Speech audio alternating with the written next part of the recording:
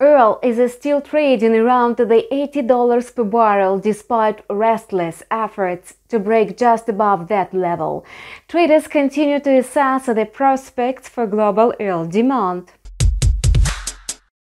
It seems like China is taking active steps to shore up its economy and lift restrictions. At the same time, there are growing fears of a looming recession and lower energy demand, especially in Europe and the United States, due to aggressive interest rate hikes by central banks.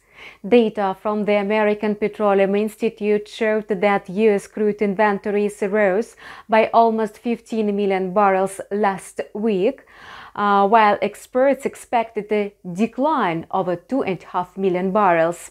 Thus, oil prices have extremely limited upside potential. Nevertheless, the quotes are not in a hurry to go down, as investors fear that the situation may change for the worse at any moment.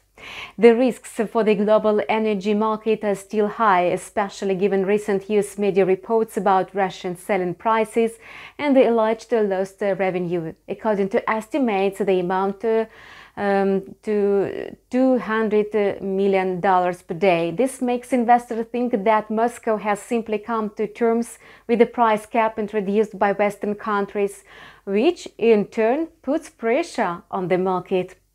After all, if the world's second-largest oil exporter sells oil at fairly low prices, other sellers will be forced to reduce their export prices as well.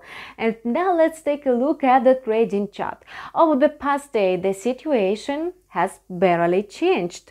Brent crude oil futures continue drifting around the $80 level, showing subdued activity.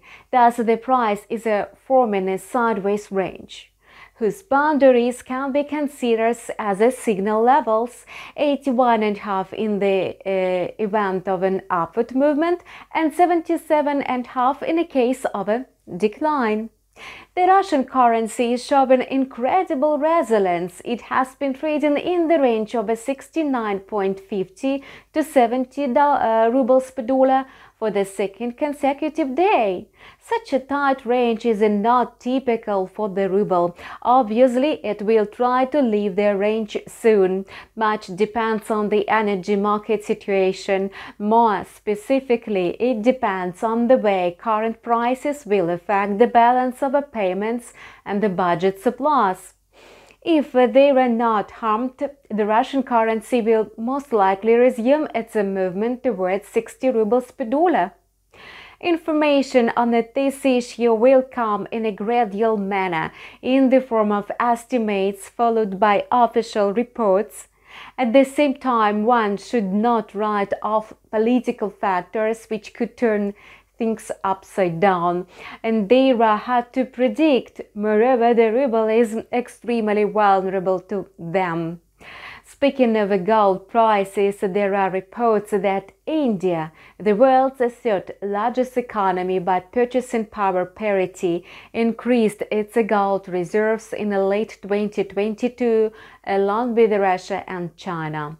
It turns out that the world's first and third economies are gradually reducing their dollar and euro holdings, shifting their focus to physical gold. This creates a risk of a shortage of the yellow metal in the market, thus keeping its price at a relatively high level. Besides, this paves the way for its further growth.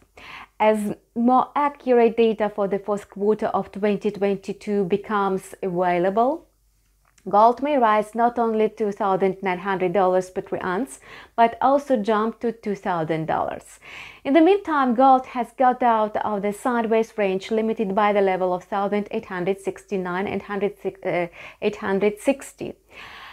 This move signals a possible continued uptrend. If the price consolidates above 1,880, it will hit for the $1,900 mark. And that's all for now. We continue to learn developments on financial markets. Subscribe to our channel and follow news with us. See you soon.